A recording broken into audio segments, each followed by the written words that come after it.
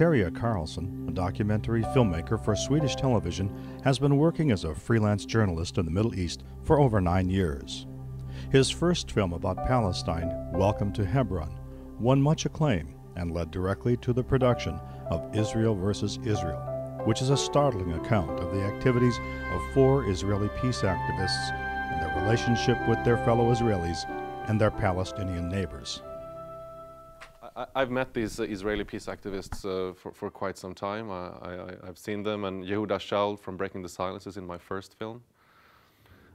So I pretty soon, when they came to me and told me, you will get, most likely funding for another film, I told them quite soon that we should take a close look at the Israeli peace activists, because I think they deserve a lot of attention. What they're doing is very good.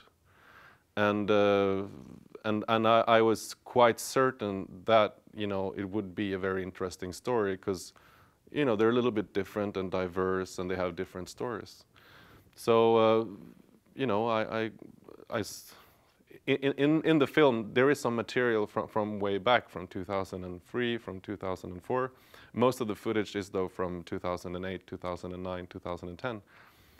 But I've been following them for quite a long time. I remember I met Jonathan Pollack from Anarchist Against the Wall maybe the first time back in 2003. I think now he's I think he's 29 years old. So I mean, he must have been 19, something like that back then. No, I knew Yehuda Shaul from Breaking the Silence. I knew Jonathan Pollack from Anarchist Against the Wall. I've met Eric. Eric Asherman, I don't know, I've probably met him a few times before this. Ronnie Perlman I didn't know from Checkpoint Watch. So I contacted, Checkpoint Watch, this organization of only women, right? And I knew that there was one Holocaust survivor in that organization. But I think there already was one film with this woman in that film. And I wasn't sure that I wanted the Holocaust connection, but the main reason why Ronnie Perlman ended up in the film is because when we met, she's the kind of Jerusalem coordinator. When we met, we immediately connected, and we had a really good time. And she was very easy to work with. She was very open. She was very, she would pick me up. We would go 5 o'clock Sunday morning for like 40, 50 times on Sundays.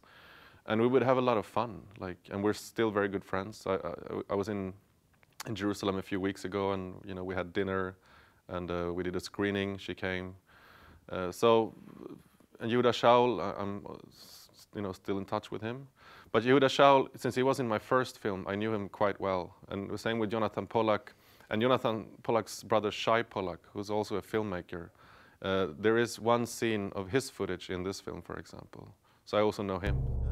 Today, Yehuda Shaul, the former soldier in Hebron, informs journalists, diplomats and others about the situation in Hebron. If someone is willing to listen, if someone is willing to see reality, I don't have the right not to take him there. The reason why I wake up in the morning and I go to sleep at night, and then the next morning I wake up and still do what I do, is because I don't have another option. Because if I'm not part of a solution, I'm part of the problem.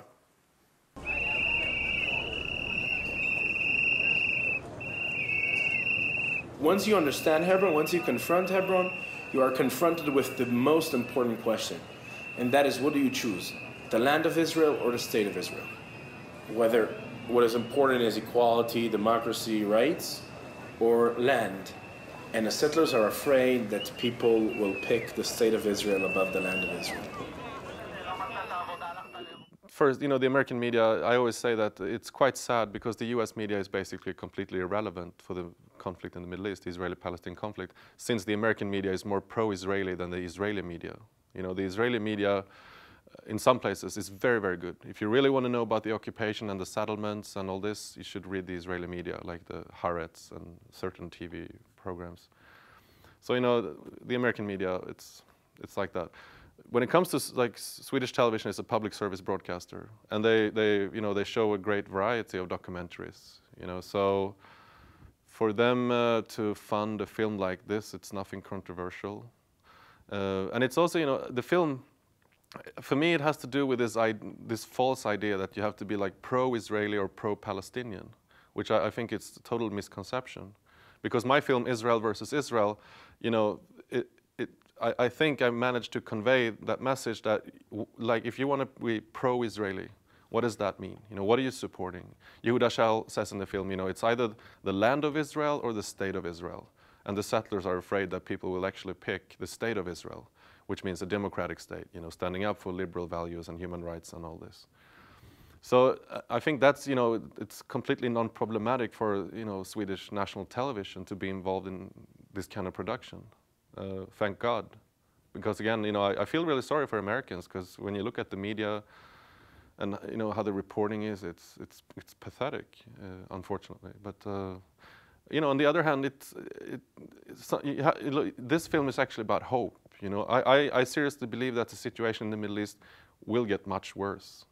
But on the other hand, it's very important not to stay ignorant or be cynical about it, because these four activists create hope. You know, it is for me, you know, something really good coming out of Israel, that they have these people actively standing up for the Palestinians against the occupation. So even, you know, the media is bad, especially in America, but I think now you can see that people are starting to wake up. Like the peace groups, the activists are much better organized. It's quite easy now to, you know, at the different universities, for example, to find people that have been to the Middle East. You know, you know, it's very easy to be pessimistic about the media and the reporting on the Israeli-Palestinian conflict, but I think that this alternative, independent media is growing stronger and stronger, and it's getting better and better. I still think they could do much better, because I know many of these activists in Jerusalem, and, you know, many of them are my friends, for example. But I still believe they could do much better to reach out, because again, people really want to know about the conflict all over the world. In America, in Europe, for sure, people want to know about the conflict. It's a very important topic, you know, to stay informed about. So I think there is this space, you know, definitely on reporting and news and documentaries, books about the conflict. There is this space to kind of conquer for alternative voices. And I don't even consider my film to be alternative, by the way. You know, there's nothing that extreme there's nothing extreme in the film. All these characters have been on Israeli television. You know, they've been interviewed in Israeli media many, many times. You know, so it's not some kind of, you know, extremist or radical element in that sense. You know, there's nothing unique. I'm not the first person to interview Jonathan Pollack, you know, for example, or Yehuda Shaul. So.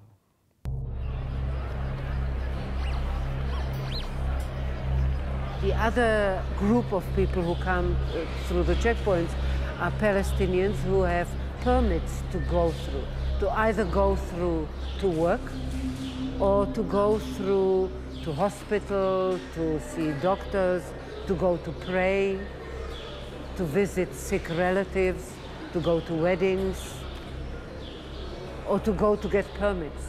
So you have to queue at the checkpoint to be able to go to the office which issues permits. I would go with Ronnie Perlman to the checkpoints. She mostly goes to Kalandia checkpoint, which is between Ramallah and East Jerusalem, in the West Bank, you know, occupied territories. So I would, and she mostly goes on Sundays. And the thing about Sundays is that people go to work, because, you know, Friday and Saturday they have days off. So there will be a lot of workers coming there at Kalandia at maybe 3, 4 o'clock in the morning to go through as early as possible when it opens.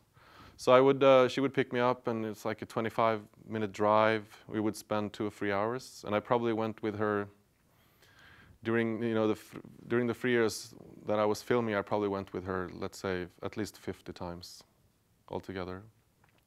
Yehuda Shaul, the former soldier in Hebron, he's organizing tours for mostly Israelis, but also internationals to Hebron. Most of the times, the police cancel these tours for security reasons. And it's very obvious they do it 1 minute before the bus takes off from Jerusalem. And they say they can't, you know, guarantee the security. But sometimes they let them through. They can come with a busload of people that are interested. So I was on these tours. I managed to get on twice. but because they were cancelled so many times. But then I also spent a lot of time with Yehuda going to other places in the South Hebron Hills, which looks a little bit different than Hebron City. None of that ended up in the film, but he's doing work down there as well. I also went, and they tried to establish a connection to Hawara checkpoint, which is in the central part of the northern West Bank, outside Nablus. It used to be one of the biggest checkpoints in the West Bank. And they went there on a field trip, like 20 members of Breaking the Silence. So I would go there, and they were having these discussions about being present at that checkpoint much more in that region. None of that ended up in the film either.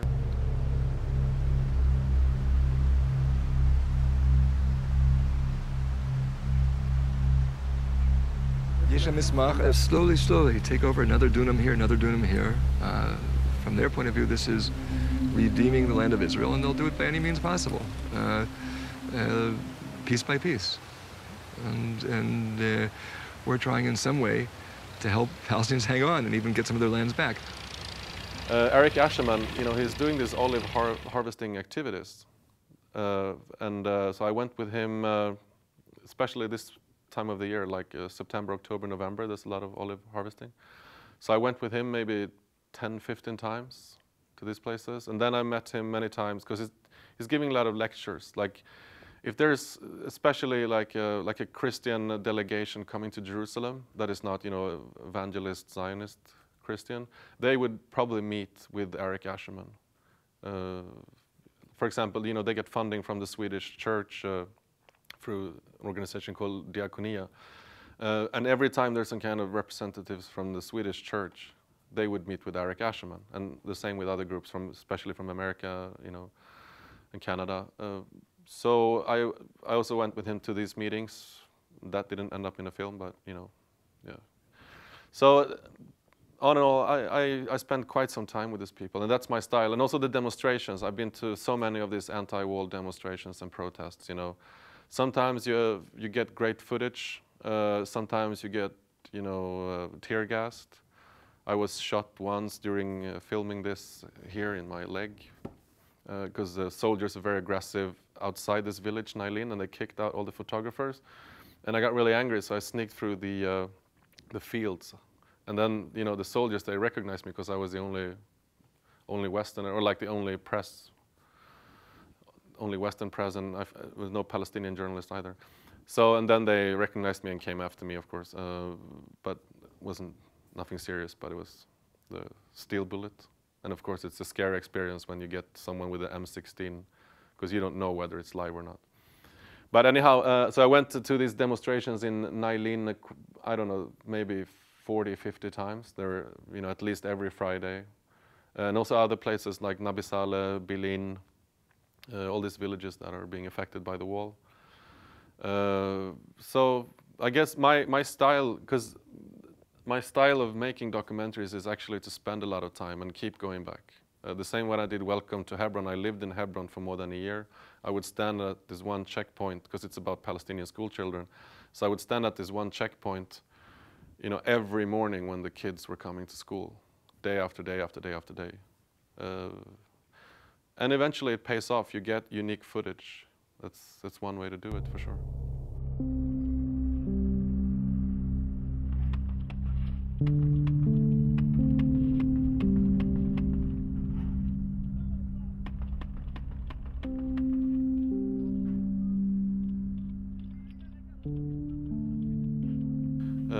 It's actually quite easy to get close to the soldiers if you know how to, play that game or know how to do it.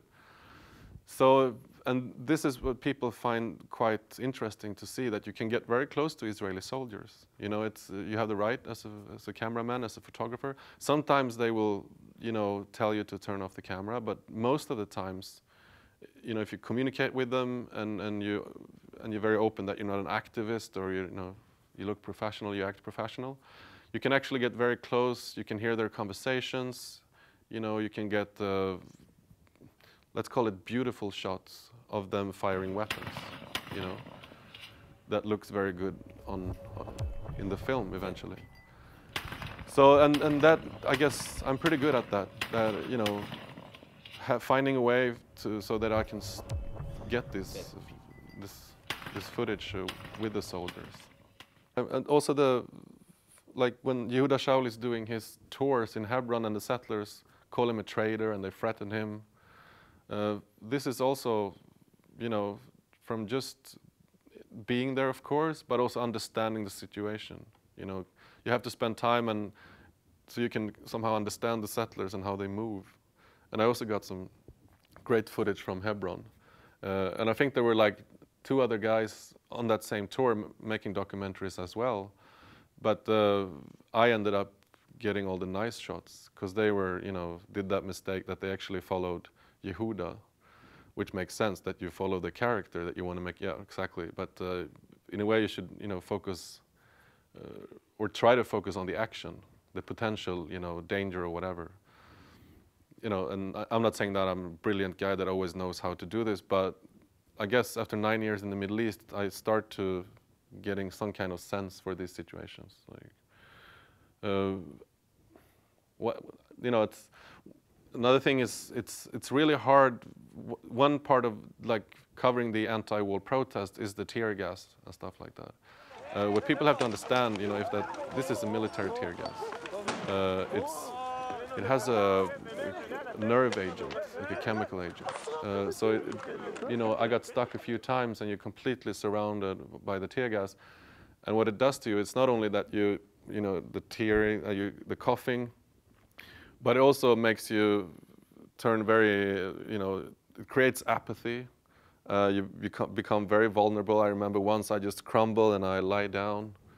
And it's a very scary thing, because they keep on shooting. So what you hear, and the Palestinians might be throwing stones, and you end up being stuck in the middle, completely tear gassed. And people die from this as well. There was one woman a few months ago. I think she was pregnant. She died from it. She was like 35. Kids suffer, a lot from this. Old people suffer a lot. So even I get affected.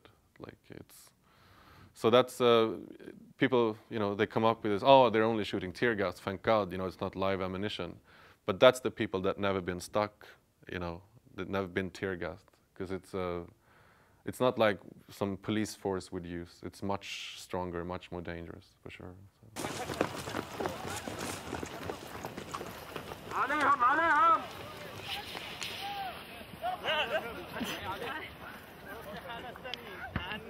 For me, it's a motivation. For me, we can't stop now. You're not afraid? Of course I'm afraid. Okay. The anti-war protests in different places like Nilin, Bilin, and these places, they have looked more or less the same for a very long time. What happened though is that they managed to, in some places like Nabi Saleh, but mostly like Bilin, Nilin, they are the most famous places, the well-known places. But they managed to organize committees. It's very well organized with the Israelis arriving. The International Solidarity Movement, ISM people, have people staying in these villages, for example. But so the protests, they're getting better and better, and they do this, they put on the avatar outfit once, or, they would do it in sympathy with the Norwegians after the terrorist attack in Oslo. And they put on these things, right? The problem is that they haven't really managed to break through in the, let's say, the Western media, because it's actually a really beautiful thing to get Israelis, internationals, and Palestinians being serious about protesting. People are getting killed, it's dangerous. The Israeli reaction to this is very violent. They try to crack down on it. They arrest all the organizers. Sometimes they don't put them on trial, but they arrest them and keep them in custody for months, right? And eventually these Palestinian organizers would admit some kind of crime that they're, I don't know, posing a threat to Israel in some way or another. So unfortunately, I think they deserve more attention. And maybe the organizers and the supporters could do more with this, because I think they're very important. And I think that, the Palestinians are realizing that this non-violent struggle, there's absolutely no arms whatsoever, is very successful. They get a lot of sympathy, for sure, worldwide. But maybe because the Israelis are really arresting the organizers, they should do more, trying to tell the world, and people should get more focused on this, that it's obvious that it's becoming a major threat for the Israelis, how to handle the occupation. The Israelis know very well how to handle the extremely violent, the armed resistance. That's what they can fight with easily because they have the weapons and the training. But when you get 12-year-olds, 13-year-olds throwing stones and international activists, from all ages and from all countries coming in solidarity. Because now, like in Berlin, you have church groups coming there with 40 people. You have trade unions coming there with another 40 people. You have all these people, even from the consulate sometimes in Jerusalem, they would come to Berlin to show some kind of solidarity. So I think they are very important, these protests, the anti-war protests, but maybe it's time to shift gear and try harder to put even more attention on this.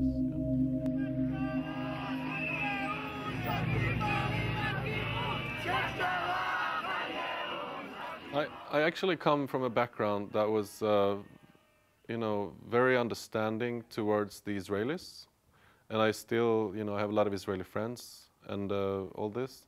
So I think, for me, to be honest with the Israelis and to be, I wouldn't say supporter, but have respect for Israel is actually to criticize it. To tell exactly what's going on the occupied territories, tell exactly what the settlers are doing, and all this stuff that is going on because of the occupation. And I think to give a voice and portray the Israeli peace activists, that's one way to do it. Because for me, when you hear Yehuda Shaul talking about his army service, he's very honest. And everything that he told me from Hebron is exactly what the Palestinians have told me. And of course, what I've seen for myself living there from the settlers. So for me, it's obvious that the only way for Israel to survive in the Middle East is to be morally very strong. Because if they become just another Middle Eastern state, it's just a question of time before either the American support stops or any hostile country kicks their ass. So I mean, in order to stay strong and get the support that the Israelis deserve, they have to obey to international law. They have to respect human rights. They can't keep on stealing Palestinian land. So seriously, for me, it's really, really important to be honest to the Israelis how destructive the occupation is. And again, this idea of pro-Palestinian and pro-Israeli, I think it's completely ridiculous. There is no way people should support an Israel with, settlers burning olive trees every day, soldiers dropping white phosphorus in, neighborhoods in Gaza. Why would anyone support this? Israel becoming more and more religious, these fanatics, you have rabbis now telling people it's okay to, kill Arabs and don't rent out apartments to Arabs. Why would anyone support this? I just don't get it. Is that being pro-Israeli? There was a time where people that didn't support the war in Iraq were anti-American, right? I mean you can laugh about it, but and the same with Israel. Apparently that you're pro-Israeli as long as you never ever criticize the Israeli government. And if you stayed in Israel, you know that the Israeli society is very divided. There's a lot of people in Israel criticizing what the government is doing. So I think it's time for the rest of the world, and especially the Americans, to connect with the reality. And again, be honest with the Israelis and the Israeli government, and find out about the occupation. There is one scene during Ramadan when Ronnie Perlman, the woman from Checkpoint Watch, she's talking to these women, the Palestinian women, going through the checkpoint. And after that whole conversation, there is this border police that comes up, stands right next to her and says, one by one, get next to the wall. And the Palestinian women are like four of them next to each other, it's a big group of people. And Ronnie Perlman asks the soldier why, and the soldier looks at her, and she says it in Arabic as well, why? And the soldier looks at her like, what do you mean, why? Of course he has to tell them to stand one by one. And her body language is very sad. She shakes her head like, okay, it's... and that, I think that's, for me, because I know Ronnie very well, you know, so I think that's, for me it's a very sad moment, like. But, and also in the same part, you know, it's Ramadan, and you get the people, they end up breaking through the checkpoint, and it's just women, you know, being crushed, like they have to break through. And this is what happens at checkpoint, you know, it's like, yeah.